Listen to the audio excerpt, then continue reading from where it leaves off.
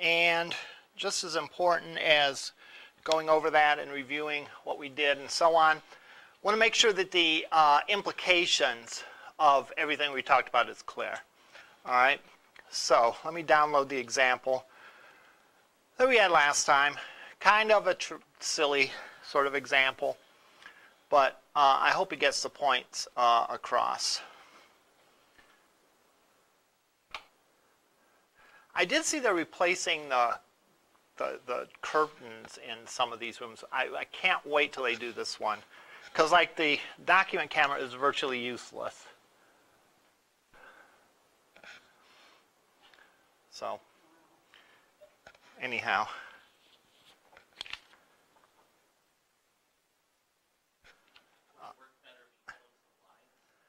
Would it work better if I was able to close the blinds? Oh, you can't do that. These blinds might have been here when I went to school here. They might not have been, I mean, but they've been here as long as I've been teaching here, and that's a long time.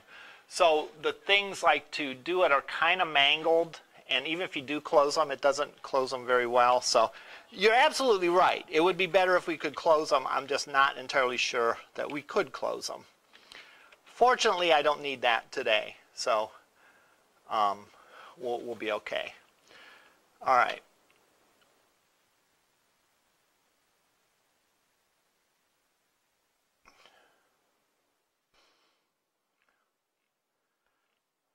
One thing I've been meaning to do for a while, but we always seem to have important stuff to talk about, is to talk about dates.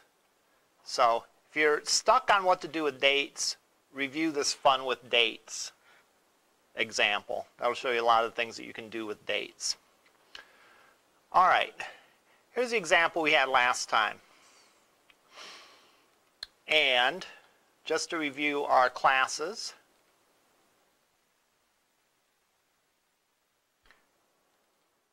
we had a pet class, a unit test class, which doesn't really count in the scheme of things, a pet class, and a dog class. The pet class was defined as an abstract class. What does that mean either in technical terms or in real-world lay people sort of terms? What does it mean when we say that the pet class here is defined as an abstract class?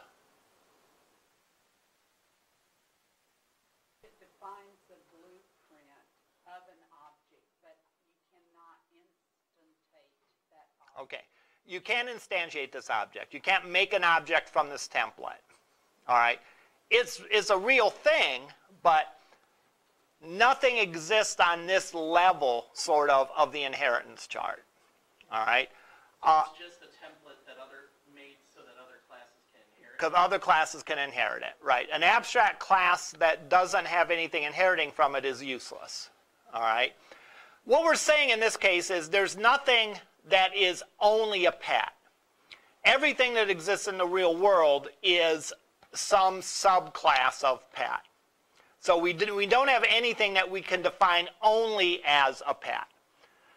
Certainly we have things that are pets, but they're dogs that are also pets. There's cats that are also pets, and so on down the line.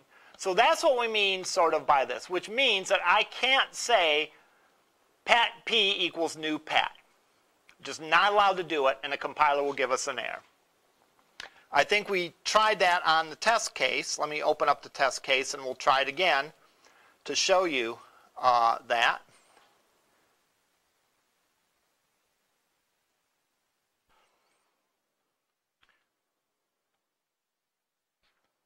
I can't say pet D equals new pet. If I try to do that and compile it, I'm going to get an error.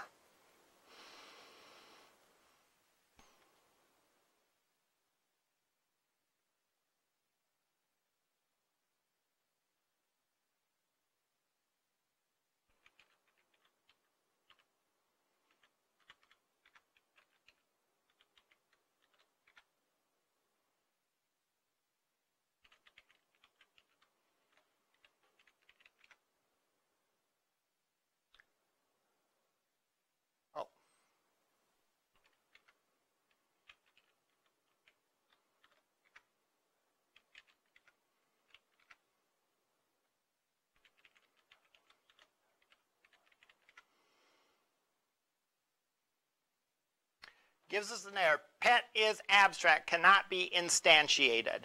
So I can't create an instance of the class pet because pet is an abstract class. So what that means is I can't have pet as new pet and the constructor.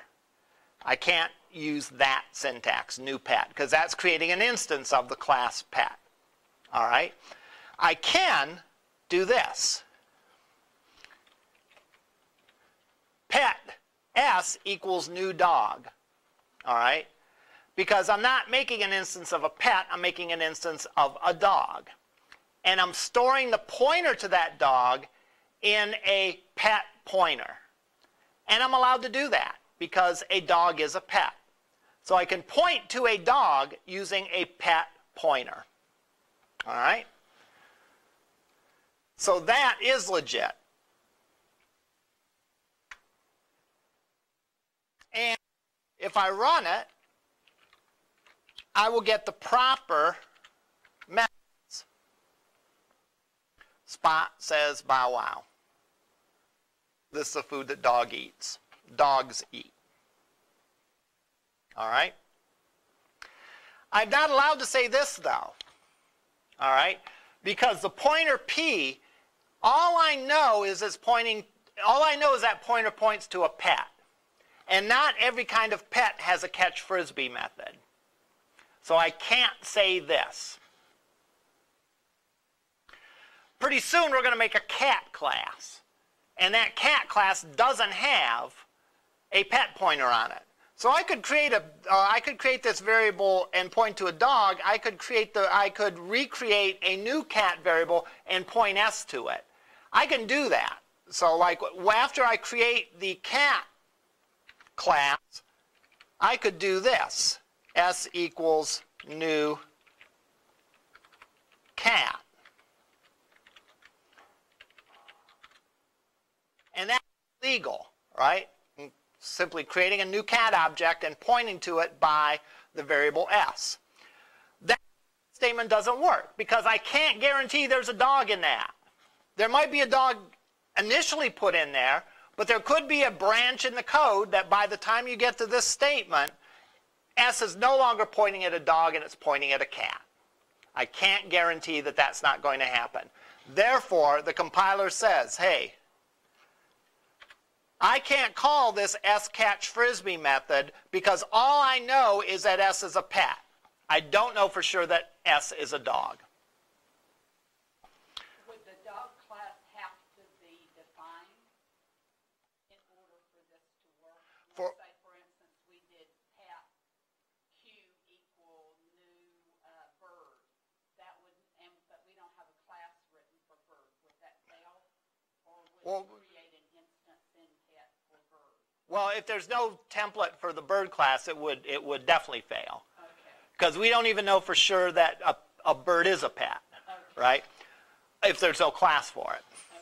What would make this work is if I said this. And I created a dog class, right? I created the dog class last time. If I say that S is going to always point to a dog, then I can ask the dog to catch the frisbee. Because then the compiler knows that S has to point to a dog. All right? And therefore, the function catch frisbee is available for it. All right? So if I do this, though, all the compiler knows is that S is pointing to a pet. And I don't know for sure that all pets can catch frisbees, because there's no method on the pet that says catch frisbee, or otherwise. So therefore, this is also going to give me a compile error. It can't catch frisbee. So there's no method catch frisbee on pet, and therefore this fails with the compile error. Because the compiler doesn't know for sure that, even though we created it as a dog, all the compiler knows is that S points to some kind of pet. All right? We have to verify that, yeah, it is indeed pointing to a dog. And then we can go and compile it and run what we want to run. All right. Another way to put it is how it's created determines, well, let's put it this way. How the pointer is declared, the variable type or the class type of the pointer determines what functions are available. So if I say pet s, then the only functions that are available are the functions that exist on the pet, or any of its ancestors, if there was an ancestor for pet. All right? So if I declare a variable with a certain type, that limits to what methods we can call on that variable. I can only call functions on that class that have been defined as part of the pet. However, the version of the function that we're going to get depends on exactly what kind of pet we create. So we're going to create a cat in a minute here. If we create a cat and put it in that pointer s for a pet, then it will only allow us to call the methods that exist for the pet, but we'll get the cat version of them. Whereas if we create a dog, we'll get the dog version of them. All right? Make sense? All right. So let's go and create a cat. Go leave my unit test like this for now. I'm going to open up the dog.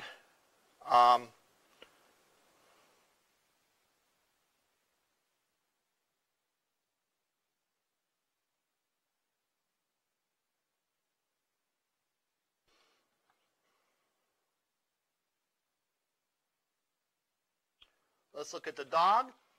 We said it extends pet. All right?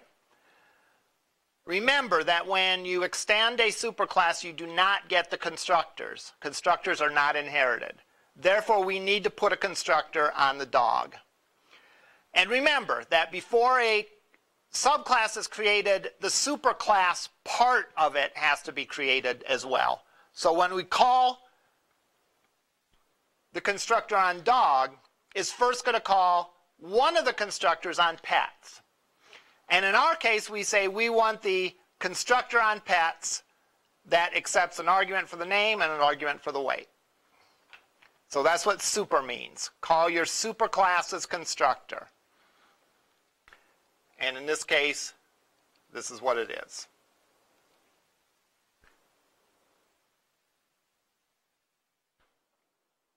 Now, the functions that are defined as abstract in here have to be implemented in a subclass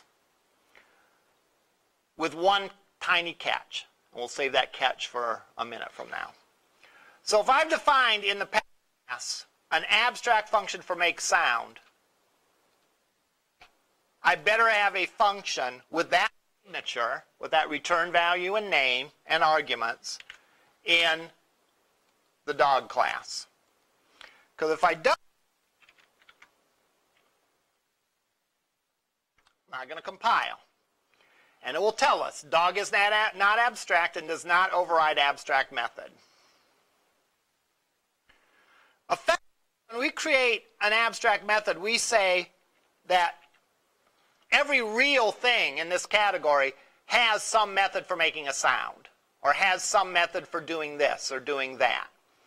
And therefore, anything we create an instance for, any concrete class as opposed to an abstract class, has to have that method coded in it, or in one of its other ancestors. So, for example, if I had a class called dog and I had a subclass of little dog, all right, or something like that, I wouldn't have to implement the method in little dog if I implemented it in dog. All right? This is kind of where we left off last time in a nutshell. Any questions about this? Let's make our cat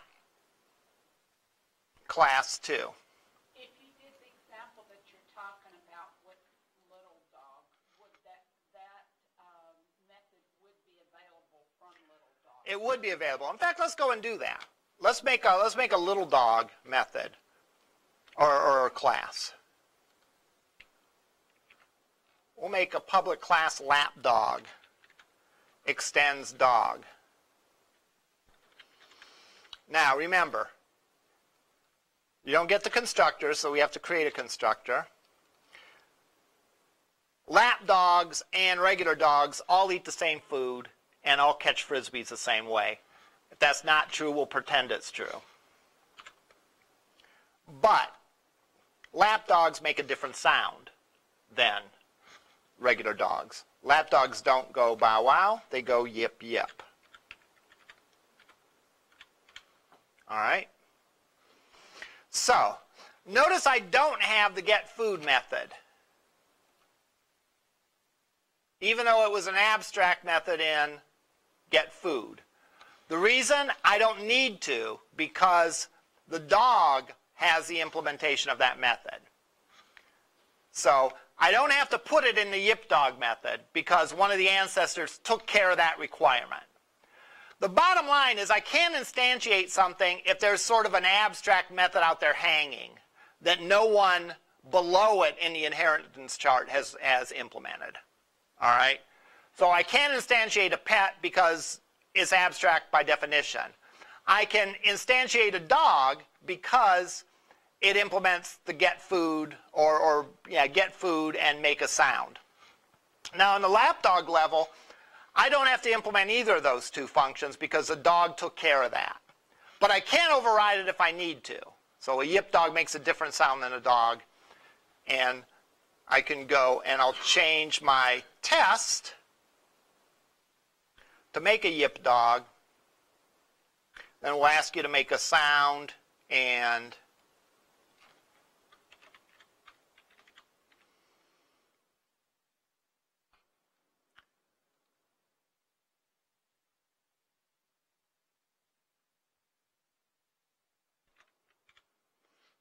can I say pet S equals new lapdog? Is that legal?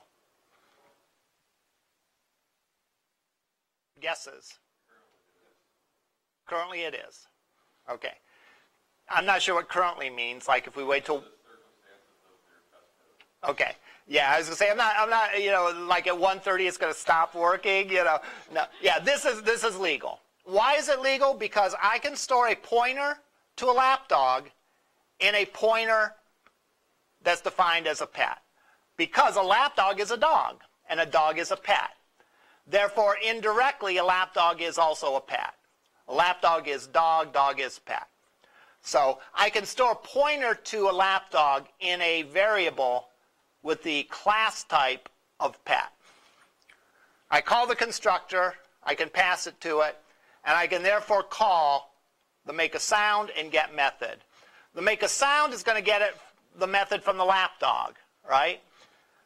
The get food is going to call the method on the dog, right? Because there's no get food method defined on the yip dog. When I call a constructor, I have to go all the way up the chain. So my constructor for lapdog is going to call the constructor for dog, which is going to call the constructor on pet. So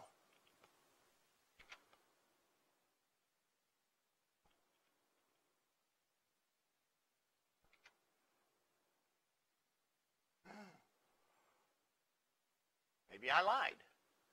No, I just forgot to save everything.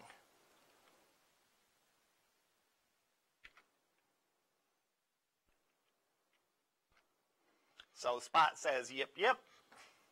Table scraps, dog food, pretty much whatever they can. All right? Now, same thing applies. I can't say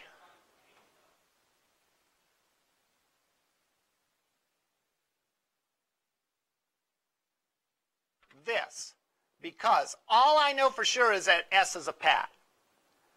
I can guarantee that S is a pet. Therefore, I can guarantee that there's a get sound method and a get food method. I can't guarantee that there's a catch frisbee method, though, because not every pet can catch a frisbee. We've only defined dogs as being able to catch a frisbee. Therefore, we would get a compile for error for this on a lapdog for the same reason we would get a compilation error when we compiled it for dog. Okay? Now, there was one other thing that we looked at last time. If I reverse this and say, let's say lapdog S equals new dog. Spot 45. I don't know, 45 pounds is a big lap dog, right? But maybe it's for a big person that has a big lap. I don't know. Is that legal?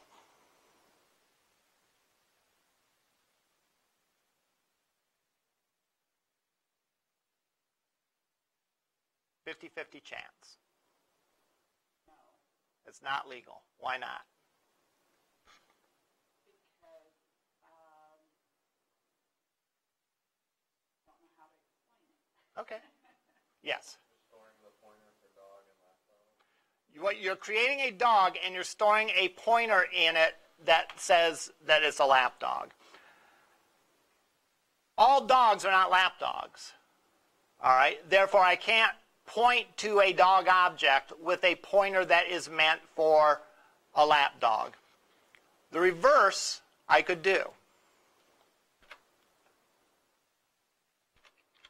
That is legal because all lap dogs are also dogs.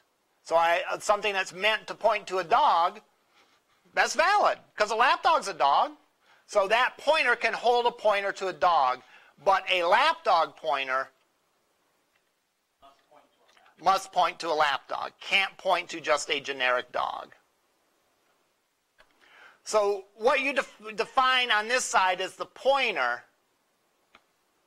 Whatever you create a new of, you have to make sure that that is one of this. And a dog is not necessarily a lap dog. All right? There are dogs that are not lap dogs. Therefore, this is not valid. Okay, let's make a cat and really confuse things. So I'm going to go and create a new file.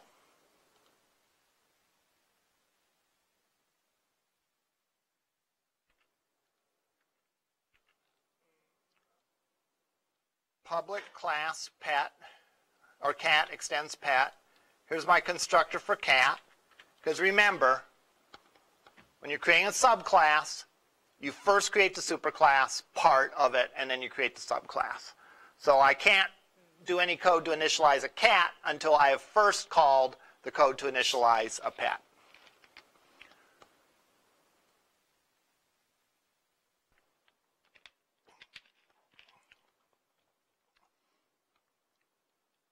If I don't have this, what's going to happen?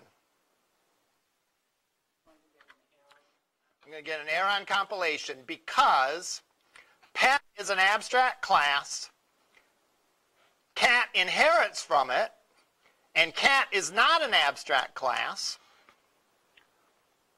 and yet it doesn't implement make sound and get food.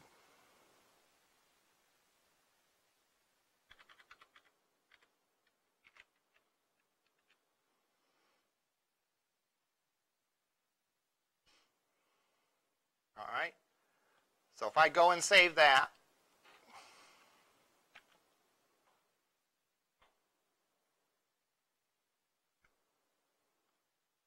cat is not abstract and does not override abstract methods. Get food. All right. So as predicted, we got an error. Now, I'm going to throw a twist in here, and I'm going to make cat an abstract class. Okay? Why? Well, because there's all kinds of cats in the world, right? There's house cats, and then there's like big cats, like tigers and mountain lions and stuff like that. All right? So, I'm going to make cat an abstract class. All right?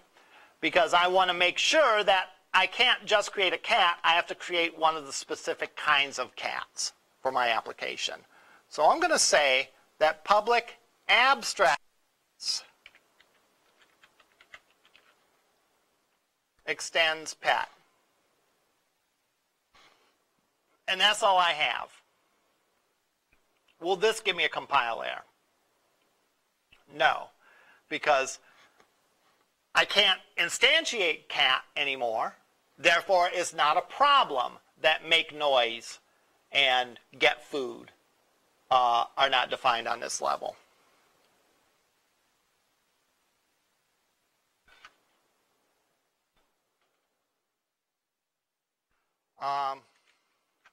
I must have forgot to save it.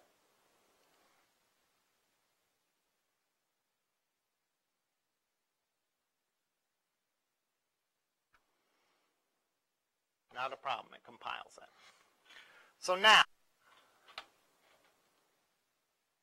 I'm going to go and create a house cat, let's say.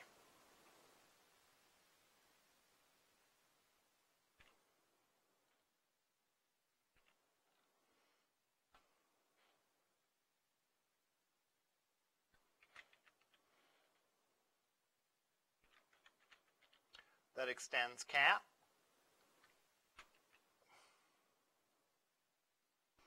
My constructor is again going to pass simply up to the ancestor. And my make sound is going to be meow. The food is going to be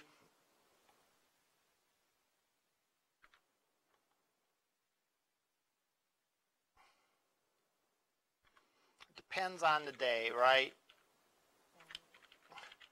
Because house cats are finicky.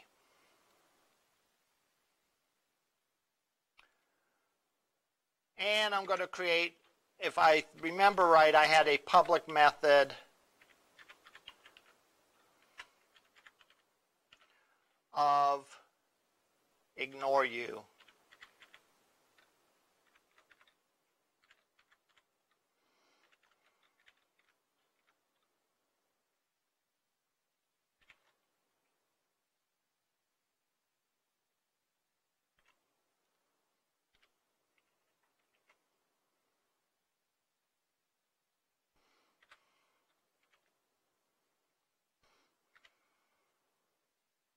Wish I knew my emoticons better.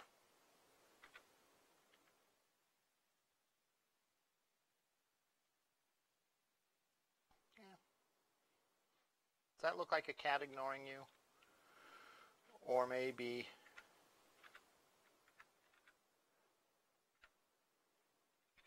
this? I don't know. Doesn't really matter. I shouldn't agonize over this. So I'll store this as a house cat.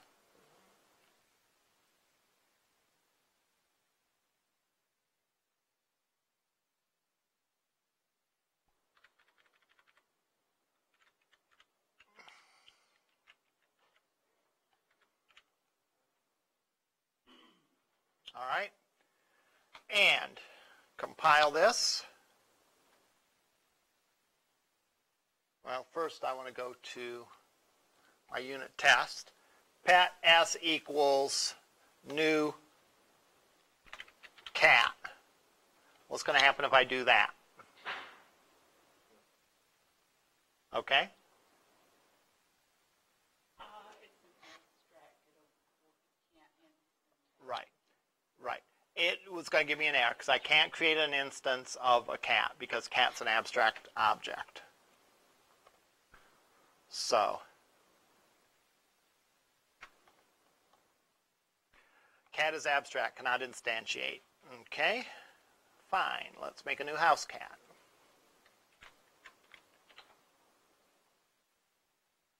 All right. Now what's going to happen? Why is that?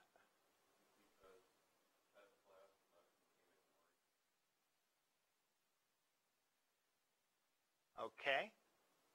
Does anyone disagree with that? Okay. Well, let's see. And it compiles. Remember, when you're an abstract class like this, your abstract methods have to be implemented on your subclasses. Or your subclasses themselves have to be abstract classes. But your concrete classes, if they carry through the promise and implement those abstract methods, they could have other methods as well. Absolutely. So I can create a ignore you method on a cat, and that's just fine that it wasn't on the pet or the cat. All right? And it compiles, and if we run it, it's going to give us the good results.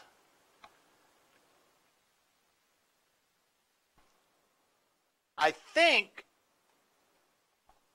thinking of what you said, that's going to happen when we uncomment this line and put ignore you there. What exactly is the difference? Well, the difference is you're not actually calling it. Right. So these functions exist on the level of pet, so I can call them. If I try to call a method that doesn't exist on the level of pet, that's when I get the error. So if I go and run this, Spot says meow, and what they eat depends on the day. Sounds about right. Now here if we say S, ignore you,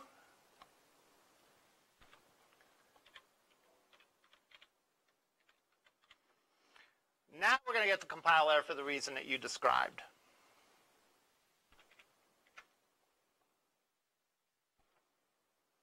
In fact, if I do this, I'm going to get the compile error for the reason you described.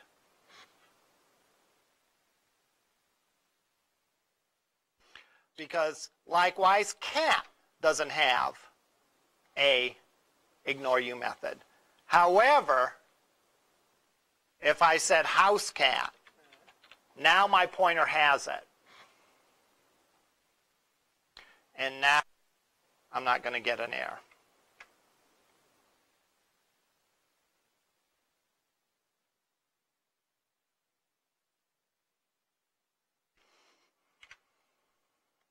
And everything works the way that we'd want it to. All right. Now, again, the difficulty is like this. If I declare this pointer as a pet, up to this point, it's a cat, and it's going to do house cat things. But if I were to say S equals new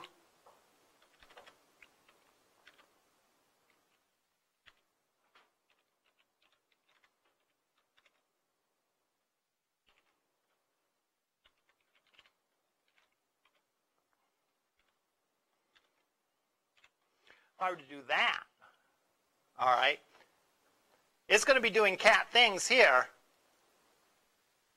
I see by the time this instruction hits that there's still a house cat in there because look, I've changed that house cat to a dog. So because I can't guarantee by the time the statement is hit that there definitely is going to be a class that has a method of ignore you, because I can't guarantee that, it's going to give me an error. All right? No matter where that line is. All I can guarantee if I declare it as a pet is that I can call the methods that exist on the pet or any of the pet's ancestors. That's my only guarantee. All right? And therefore, any methods not defined on the pet that are defined on one of the subclasses, if I try to call them, I'm going to get a compile error. Okay? Questions about that? Now, here's a great word for Words with Friends or Jeopardy or quiz shows or if you ever take the GRE or whatever. The word is polymorphism. All right? I think it's from Greek. What does poly mean? Many. What's morph mean? M-O-R-P-H. Change. Morphing is often talked about as changing. They talk about like doing a morph in animation or whatever. But morph, the root morph means form. Yes. So a morph is to change the form of something. So polymorphism means a class can take many forms. All right? So watch what we do here. I'm going to create an array list.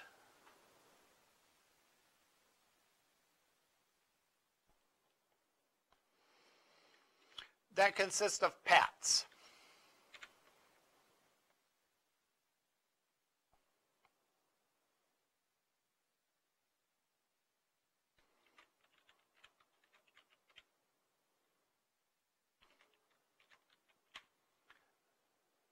Array list that consists of pets.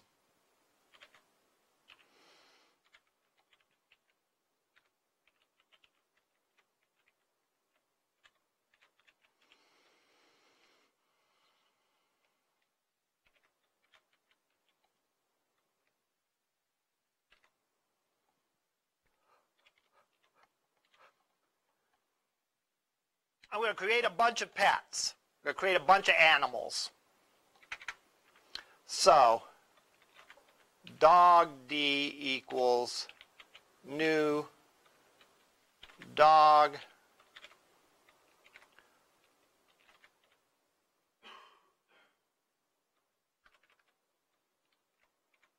Spot weighs 45.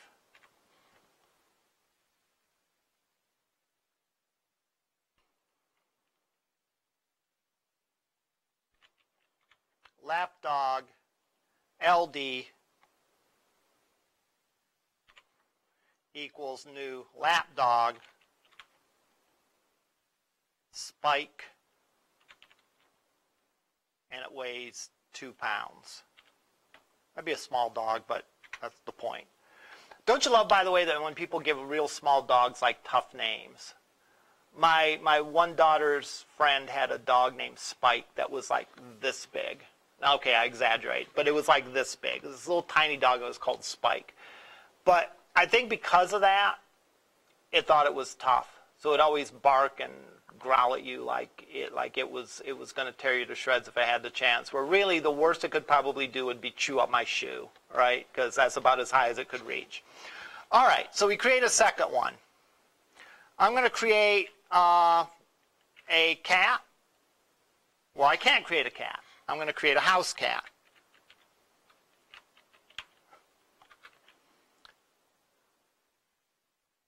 Named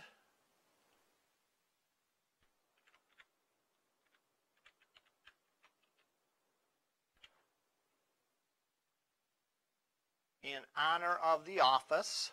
We'll name it Sprinkles. That weighs 7 pounds, let's say. So I got 3 pets, right? Can I do this? Can I add to my array list of pets the dog object? Sure. Okay, don't see why not. Can you give the explanation of why you think you can do that? Because the array list is a list of pets. Right. And the dog is a pet, so it should be able to. Absolutely correct. Your array list is an array of pets. That means it can contain any sort of pet that you throw at it. Dogs are pets based on our inheritance structure. Therefore, I should be able to add a dog to that list. And that would apply for all of these. So I can add the dog, and I can add the cat. What would you get since it can't be instantiated and you've got these added, what routines are going to print out? Well, let's see. No spoilers. Okay? I'm not going to give a spoiler. We're going to discover this together. And then we'll go back to our word of the day, polymorphism. One thing I got to do is I have to import the array list. So, I actually had a question about imports. uh-huh. If you don't mind. So I noticed, like, while I was looking at the information about Java's date and time stuff earlier, that you're importing like java.time.datetime and java.time.something else and so on. Can't you just import java.time and import all of those at once? Yeah. You can? It would make compiling a little more efficient if you just specified the individuals that you want to import. Oh, okay. So there's some overhead because... Yeah, a little tiny bit of overhead at compile time, yeah. Gotcha. All right, so now I'm going to do a loop that says for int I equals 0. I is less than pets dot size.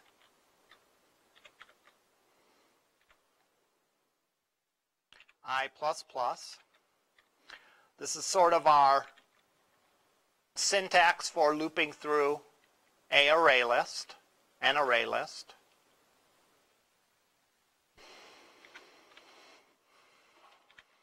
All right.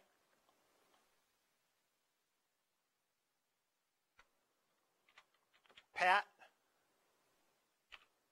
x equals pets sub I, pets get I rather, and then x make sound, x get food. All right. Looks correct to me. I will compile it, make sure I didn't make any typos or omissions or whatever, and then we'll run it.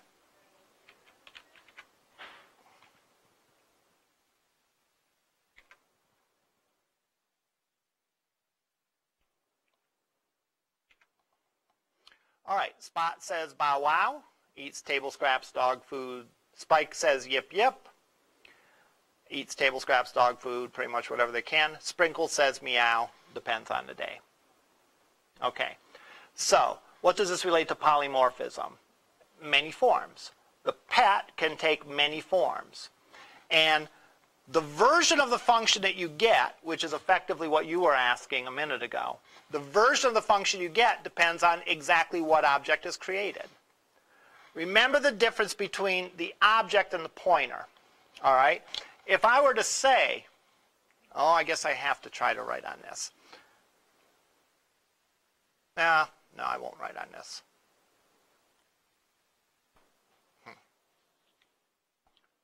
Let me do this.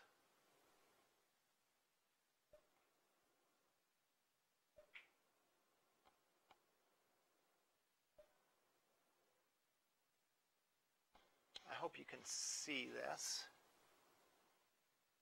Trying to see if you can.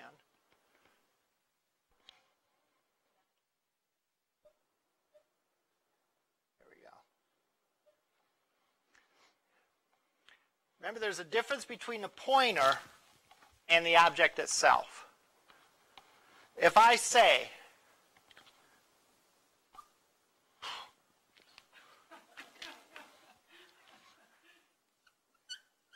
pet P equals new dog. Remember, let's add what that statement actually does. It creates on the heap an object.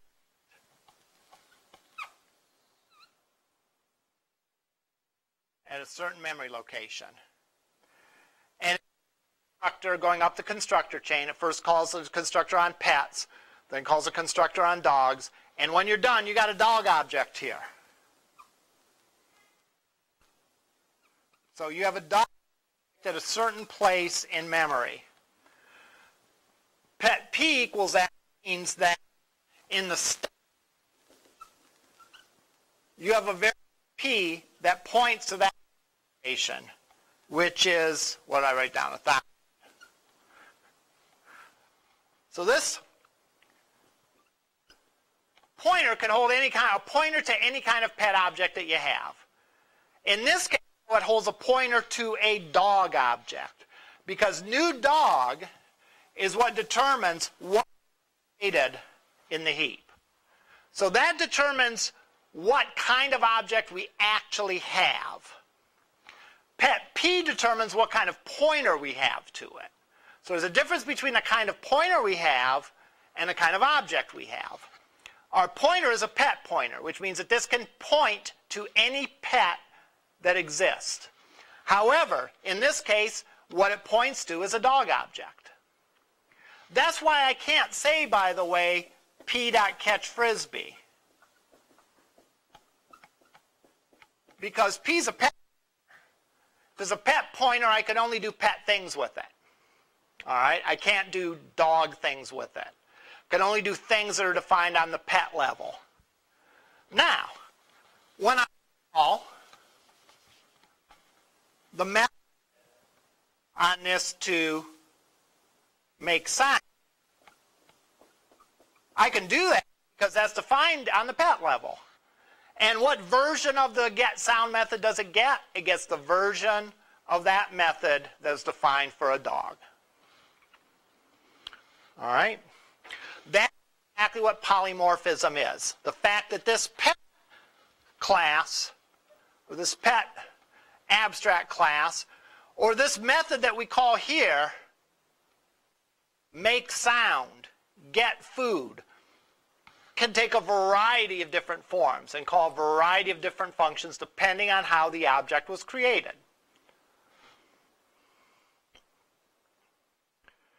So again, difference between the pointer and the object itself.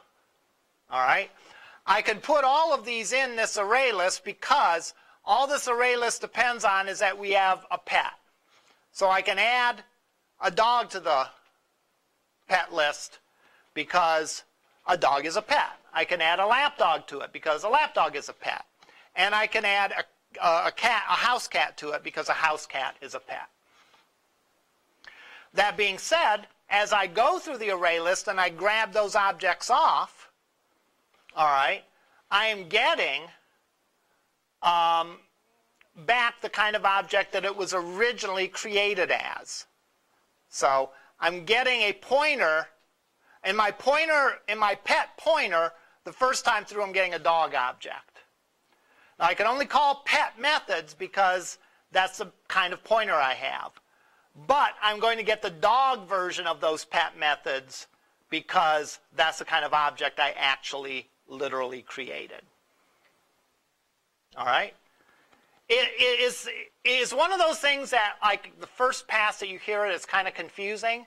But after you give it some time to absorb and go through the examples and play around with making changes and see what happens. Like, what would happen if I were to change this array list instead of saying of pets to say dogs? What would happen? Well, I'd get a compile error on this line. Because I could put a dog in my array list of dogs. I could put a lapdog in my array list of dogs, but I can't put a cat in my array list of dogs. All right? And so on. So, if I'm understanding this correctly, you can summarize that by saying you can put an object or any kind of object that inherits from that object in the same array. yes, exactly. You can put that class, or more relevant here, because it's an abstract class, you can put any subclass of that. Why can you do that? Because the subclass passes the ISA test. A dog is a pet. So I can put dogs in my pet list because dogs are pets. Cats are pets. Lapdogs are pets. So I can put those in an array list for pets because it passes the ISA test. Now the reverse isn't true. I can't put a pet in an array list of dogs for a couple reasons. Because not all pets are dogs. Were you going to add something to that? I was going to say, but you couldn't put, like, say, a date or anything that doesn't pass exactly. the ISA test. Yeah, you couldn't put a what would be an example? You know, a date would be a good example, or a sales rep, or something like that, because those aren't pets. All right. Questions about this? This is really getting into some powerful stuff that's important as we go forward. We have a few more things to talk about with this, and we'll continue next week. All right, any questions as of now? All right, we'll see you up in lab. Let me grab these files and post them, then I'll be up to unlock the door if it's not already unlocked.